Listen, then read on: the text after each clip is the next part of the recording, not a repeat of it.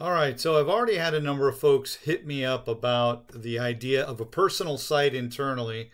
And so I wanted to quick show you my actual site that I use internally as an employee. I used the communications site template, just the base template to set this up. But I'll kind of walk through what that includes. So you can see here I edited my navigation. So I'm using the mega menu, and I have links to my public social presences so people can click there. They can also go to internal sites that I'm on or a part of. So here's a demo environment, our national demo environment that I helped contribute to. This tech leadership council that I'm a part of, field enablement that I do, our team blog, right, and things that are there, and then our midday cafe team. And so, I have all these various areas that people can see. I also have some of those repeating here, and I use the quick links web part for that.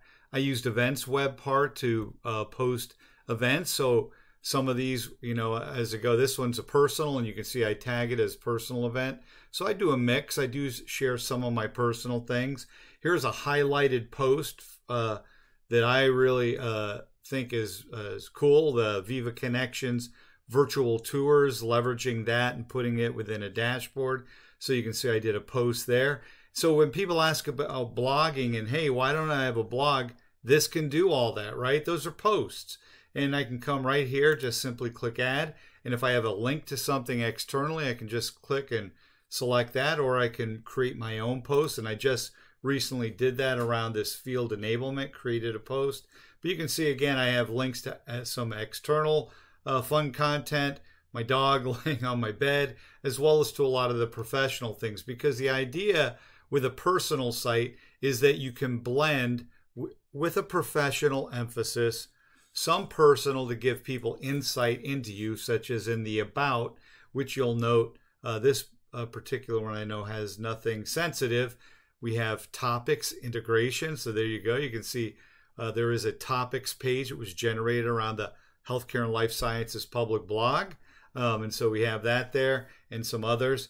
And so, but with that, you have the ability to build your brand, to share resources. So if I go down below, below these posts, you can see I have resource links here that people can go to. I also have conversations that I'm a part of or starting. And so you can get to that. I have documents that I've uploaded. I wanted to centralize and make them easily available. And so we have all that. And the idea being all of this then becomes a part of that extended graph system. So it's cross-linking with other areas internally and externally that I'm a part of. And all of that data is now feeding into the graph and feeding further connectivity and connections.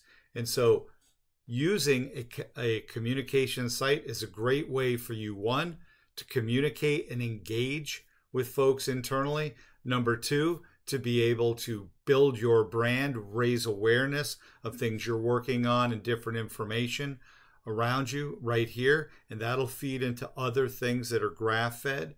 And also to centralize, for example, the documents you want to share and others that you don't, your OneDrive really being that personal source and not having to worry and having a distinction where you can categorize and put the various documents here. So just a thought that you might want to do. This is a great thing for executives to use as a blogging platform, for managers, subject matter experts in your organization. You can use these things for groups and others. These can be then tied in and brought right within a team, but it's a great thing to do. Take a look at it. I highly encourage it. And I do this here. You can see this is my professional presence here at work.